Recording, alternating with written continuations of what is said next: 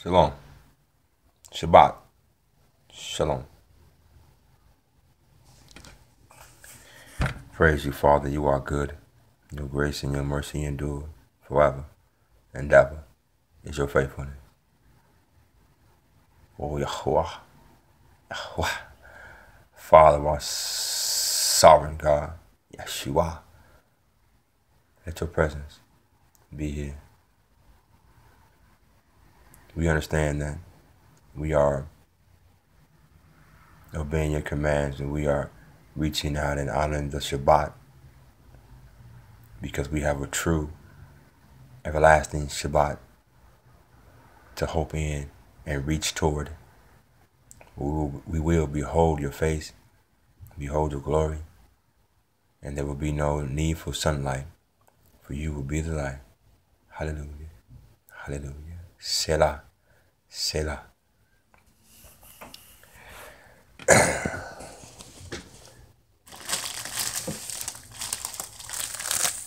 Got some matzah. Let's see here. There we go. Now the thing is, the unleavened bread doesn't have any leaven. A little leaven leaven the whole lump, right?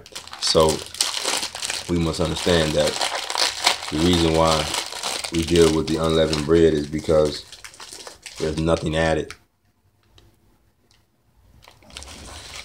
I know this looks like a cracker, but it's not a cracker.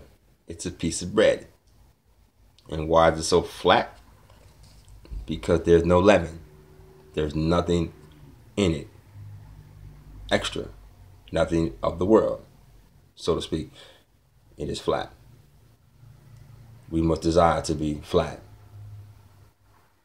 Kind of crushed. Nothing of the world in us. That's a process, though. Go through the process. Go through the testing. Go through the fire. Go through the affliction. And pass the test.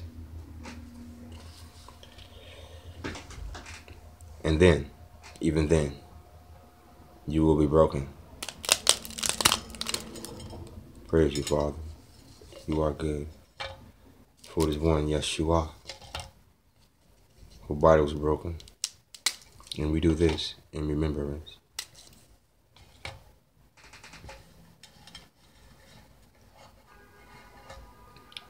Do this in remembrance. Why? Because He is, and move my little candle there, He is the bread of life. So,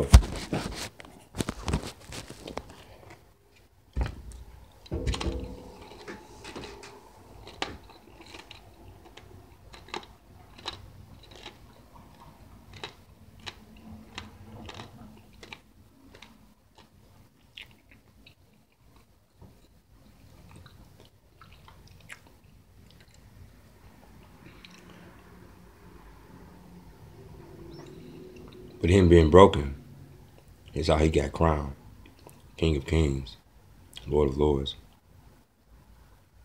So go ahead, let yourself be broken so you can get crowned.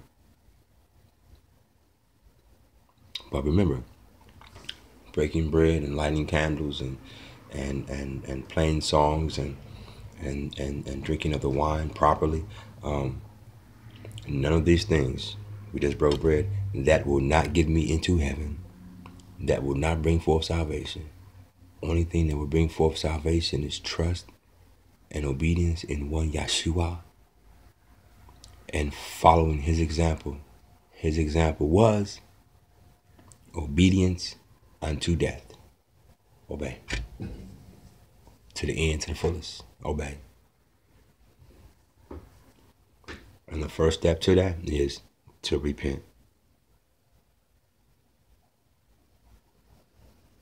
Shalom.